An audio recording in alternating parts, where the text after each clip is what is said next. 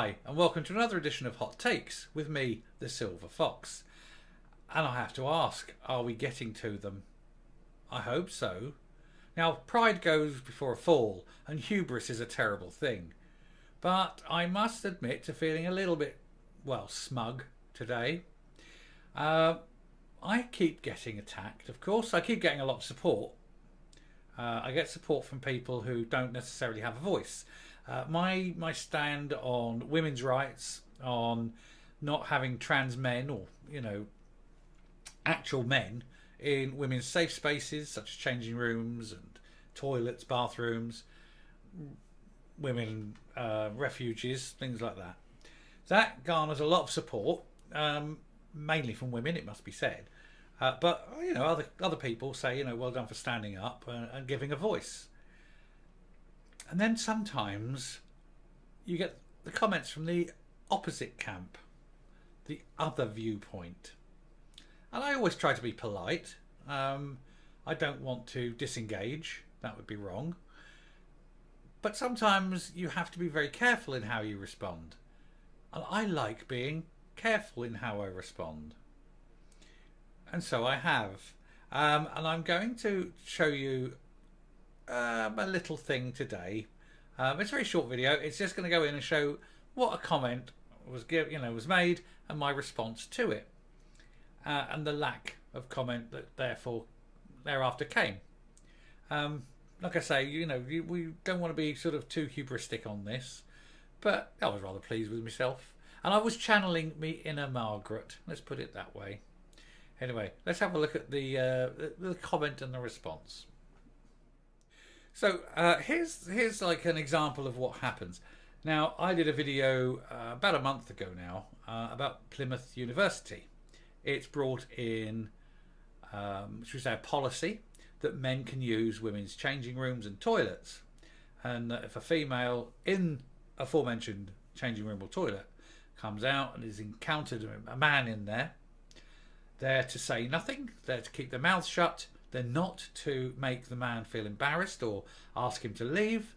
And should they raise this matter and make an issue of it, it will be the women who will be asked to leave the university and who may lose their degree and all their funding and any money they've already paid.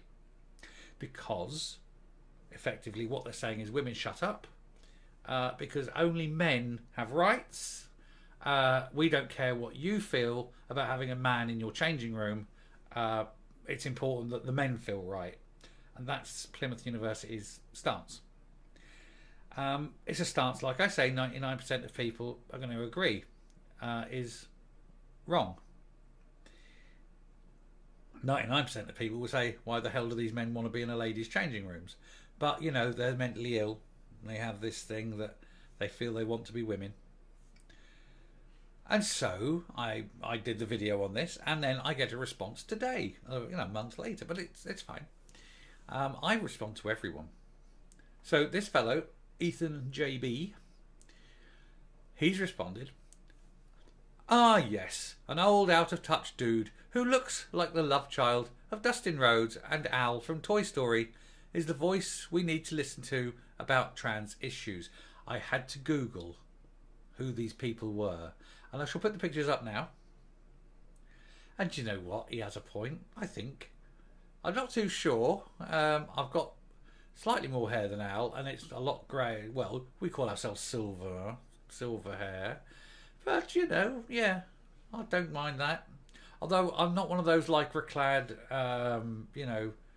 pretend choreographed dancers that calls themselves a wrestler. I haven't got the body for that from thing. Anyway, come back down. So I responded to this fellow. And it was here. "Thank you for watching the video, and thanks for your comment. I enjoyed it very much. When people make ad hom attacks, such as the one you made against me, railing against what I look like, I know the argument has been won. You must attack the messenger because you cannot argue against the message. You and I both know you are very much in the minority viewpoint on this issue, and that you will never convince 99% of normal people that allowing men into women-only spaces is a good idea. That is why the left, the woke, the losing side, always resort to name-calling and insults. When someone speaks against your weird ideology, you launch into the attack by calling them ists and phobes, rather than tackling their criticism head-on. I will give you this opportunity here on this forum to explain why you think allowing men into women's changing rooms where women and young girls may be present and undressing is something you believe to be acceptable. And over to you. And for a while there was no response.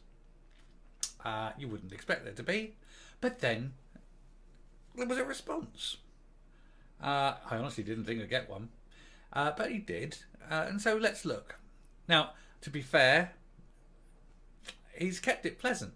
I've not got into a world of pain with the man, so I'm happy with that. But we have to have a look at what he says. So, isn't your thumbnail insulting to trans people? Question mark. I don't think so. Frankly, I see no point in trying to argue with someone who's clearly so entrenched in his beliefs that nothing I say or evidence I will present will change his mind.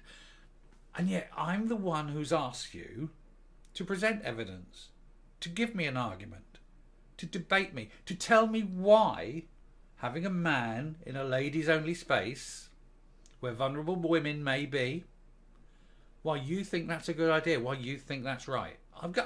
I'm willing to listen. But you haven't, have you? Look to the elections instead, he continues, where you see Tories are losing hundreds of seats while more contemporary progressive parties are gaining them. Progressive is a word they use to mean backward. The times are changing, and in the future views like yours will be seen as a curious oddity of a bygone era. Yes, views where protecting women from men will be seen as a wrong thing. I don't think that's happening anytime soon. You know, keeping men out of, DV hostels. No, pretty sure that's not going to roll out, out of the consciousness of people anytime soon. Godspeed, my friend, he continues, and I hope you find some joy in the world instead of being afraid of the inevitable future. No, I'm not afraid of anything, really, which is why I've got this channel. If I was afraid, I'd keep your mouth shut. I have courage. So anyway, I responded to his response. So, not taking this opportunity to explain why men in ladies-only areas is so attractive to you. Merely deflecting and avoiding, as we've seen. The odd thing is that the very argument you employ to show how right you are is clearly and obviously wrong. If you are of the opinion that a mid-term, one-third of the council's local government election is a ringing endorsement for the mentally ill to be allowed to watch young girls get changed, then I'm afraid it is you who is very much mistaken. Channeling the Emperor now, But I will no longer pursue the matter, and I wish you well in your pursuit of happiness, or in your pursuit of a penis, whichever is closer to your heart. And there we are, that's currently where it is. He may respond, I won't bother with any more, but I will come up and round off. It is ever thus the way of the left, that they resort to threats of violence, of name-calling, of chicanery. They never offer a reasonable argument.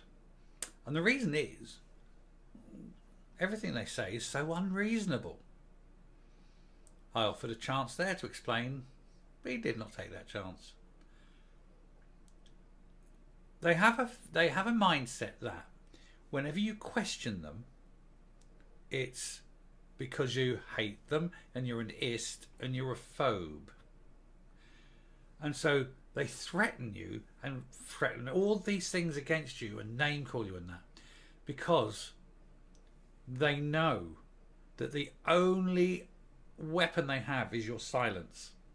Because if you do question them, and question them in a reasonable manner, and say, okay, I accept, for example, I accept that you have this view. I'm willing to listen, but please do explain it to me why this is your view. And even something as, you know, as bland as that, that is seen as an attack, because they cannot give their views in a reasonable manner, and they know this. There is no reason for any man to be in a woman's only space. Well, no legitimate reason anyway. There's plenty of reasons. Why are you here? I want to do something to a woman. Why are you here? I want to look at naked ladies.